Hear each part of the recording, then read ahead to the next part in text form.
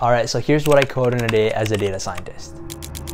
Hey guys, if you're new to the channel, welcome. I'm Ranesh. I'm a data scientist and I work at a tech startup, but I'm also building this app on the side. It's basically an application tracking system where people like you and me can use it to track your applications if you're applying on a regular basis, help you understand your resume better with a resume score, and gives you actionable insights on what you can improve to get a better success rate for that specific job or for the jobs you're applying for. So yeah, that's what I'm working on right now this morning. I have a couple other things I need to do later for work. If you guys have been following the content for a while, I'm actually in the process of deploying this model. It's a prediction model to try and predict what driver is gonna accept what offer. I talk about it more in my other videos, but to give you a brief breakdown, think of Uber or Lyft. When you're booking a ride, your offer is gonna be sent to a couple drivers nearby. And then what I'm trying to do here is to predict which driver is going to accept or deny the offer so that we can save you some time in the process of finding a driver. So that's what I'm doing for my company. It's not exactly the same thing. That's just the 5-second overview I can give to people who ask. So yeah, that's my biggest project currently this quarter. I have a couple other things that I need to do for a supply project that will help supply in our company next quarter, but I'm gonna set the foundations right now just so I can have a better head start when I do get the time to work on that. So yeah, that's what I have to do today. I'm gonna take you along for the whole journey, talk about the code, show the code that I can. Mostly I'll be working on the project or the app I have outside of work because that's on myself. I can do that on my own time, and I also can show the code without having any repercussions. But for stuff I'm doing on for work, I'll try my best to explain what I'm doing, the code I'm implementing, and the solutions or the problems that I'm facing. So yeah. But yeah, if you guys stick along all the way to the end of the video, I hope you guys found some value. But without further ado, let's get to some coding.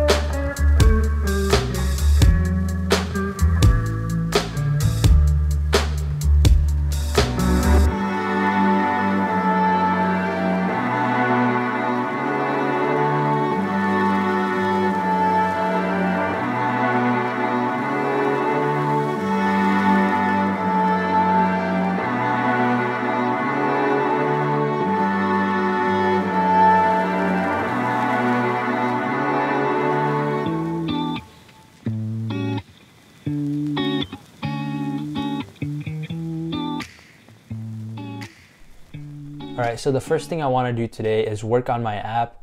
I want to move away from Prisma just because I don't see a need for it anymore.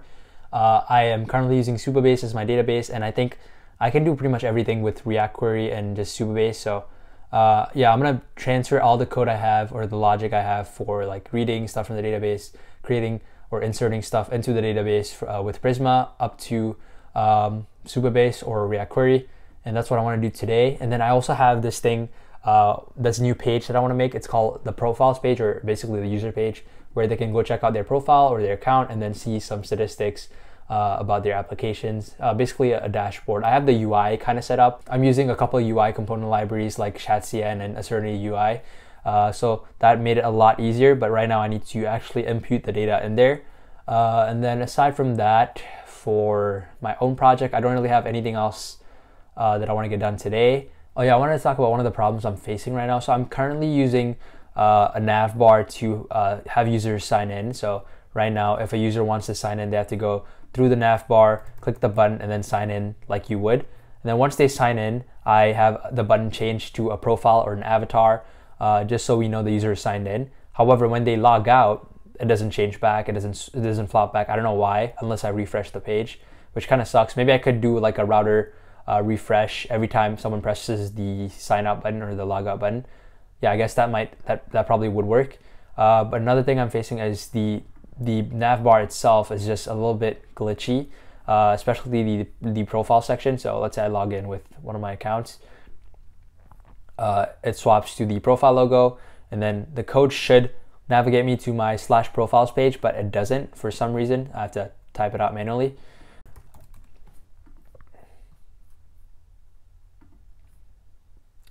Yeah, I don't know. That's just something I'm facing. I need to troubleshoot that and figure out why that's the case. But yeah, aside from that, everything is pretty smooth. Let's do a live demo here real quick. So right now I have the application page and the resume page set up such that you can create a new application and check your current or past applications. Right now there's only 4 or 3 columns. There's more. I'm taking in like ID column for application ID. That's by default. Status column, so what status you have currently for your application. Is it open? Is it your first interview, second interview, third interview, or offer stage? And the score is calculated by ChatGPT or OpenAI and a couple other LLMs. I also have a couple other columns like resume file, which is the actual URL or S3 signed URL that can link you to your resume. And also the job description, the keywords. So if you click the score right here, you get a couple of actionable insights like what are the missing requirements, resume suggestions, job requirements, detailed analysis. And I wanted to prove this a little bit more when I have the time. Right now I think this is sufficient. Obviously this is not a real job description. I just wanted to test it out to see if the whole functionality of the backend worked, and it did. So yeah, I'm gonna showcase some real job descriptions and resume cases later on when I actually make a demo for this specific project. But for right now, what I want to do is improve this whole page right here. I think having the resume name or the date applied and stuff like that should be features that we can see for the applications table. But right now, all it does is just take in the application ID. So yeah, let me just show you how it works. So let's go to the new applications page. Let's say the resume text, you would paste it here, and then the job description text is what you would insert here. Then you can submit a new job application. And then boom, it redirects you to the applications page with a refresh, and then you get your new application. Obviously the score for this one is not going to be the most accurate since there's not much words that it can refer to. It's just using the text versus WASD. If you actually impute a resume and a job description, it's going to be much more accurate and representative of where you stand. And then the resumes section or the resumes page is very similar. This is probably going to be the better layout for right now, just because I've incorporated file upload. So this is where the file upload logic goes through. You can paste in the job description text, upload your file. So let's just upload a random resume right now, and then paste in some random text. And then same thing, goes to the API, redirects you to the resume page, and then if you refresh, you get to see your resumes and stuff. So yeah, that's where I am right now. A couple of things I want to do is modify the resume and applications page to make it more visually pleasing. There's columns on the back end that are not being shown, like date apply and stuff like that. I want to change the status column to be more user-friendly. Like, I don't know why status is all caps right now. That's, I guess, the enum type from the back end, but it should be converting to open all lowercase. So yeah, that's a couple things that I want to do today. I also want to be able to delete the specific application from this applications page, and then same thing for resumes. I also have the home page kind of set up. I can't show that right now just because there's some PII there that I want to keep close until we actually launch this thing. Once we are more secure or more ready to launch, I guess I'll give a full demo of the whole product and the whole website and the app and stuff like that. But until then, I guess this is all you have for right now. So hopefully you enjoy it, hopefully you like it. Let me show you the profiles page real quick, just because I think that's gonna be where I do most of the work today. Essentially the profile page is gonna be a couple sections, your general dashboard, applications, resume. Advanced is where you can cancel your subscription or change your plan and stuff like that, and then log out, which takes you to the bottom of the page where there's a log out button. This is just because it's server side. I can't figure out a way to do client side logout just yet. If you guys have any idea how to do that, let me know down in the comment section below. I'm using Next.js, by the way. So if you experience with Next.js, I would love to hear from you. Join the Discord channel down below. It's the first link in the description or second link in the description. We have a lot of cool people there, so I hope you enjoy talking to a lot of like-minded individuals and improving your your resume, your projects, and stuff like that there. So yeah, highly recommend you check the Discord out. We talk a lot there. We have a lot of good ideas there. So yeah, first or second link in the description. You'll definitely want to check it out. And then yeah, there's also dark and light mode incorporated. This is just Shadcn and built dark and light mode. Also, is it just me, or can you guys notice the difference between this and this? I guess this is because this is from Aserenity UI and this is from Shadcn. There might be a difference in color for the components, so I might have to change that in the Shadcn or Aserenity component block that I copied over. So I guess it's good to have videos like this where I can catch certain mistakes and fix them on the go. But yeah, aside from that, that's about it. I'm gonna be coding for most of this morning before my first meeting, so I'm gonna catch you guys back when I have the chance. See ya.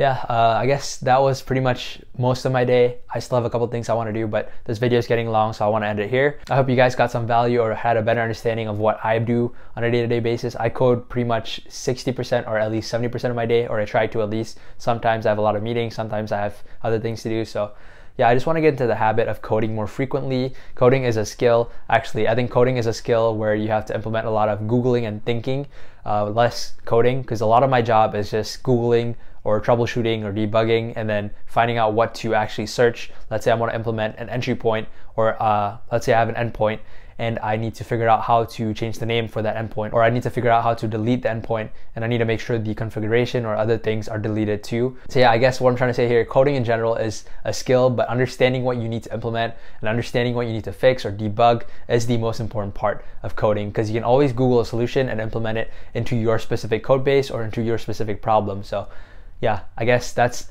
what I'm trying to convey here. Anyway, yeah, thank you guys so much for watching. I hope you enjoyed. If you have any questions, comments, or concerns, leave them down below. And as always, I'll see you in the next one.